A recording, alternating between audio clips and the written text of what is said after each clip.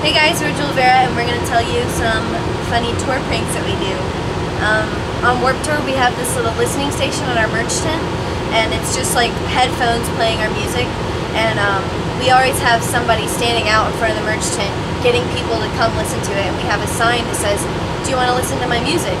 And sometimes we'll just write like stupid stuff on it. Like one time we wrote, "Do you want to listen to my moo?"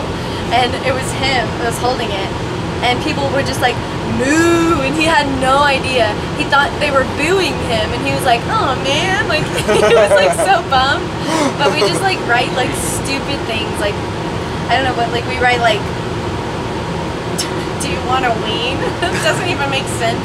It's not even a thing, but we write that on there, and it just like it's funny because like they don't know, so they're just walking around like, "Hey guys, want to listen to my music?" And the sign says like something completely ridiculous, but it gets people's attention. Yeah.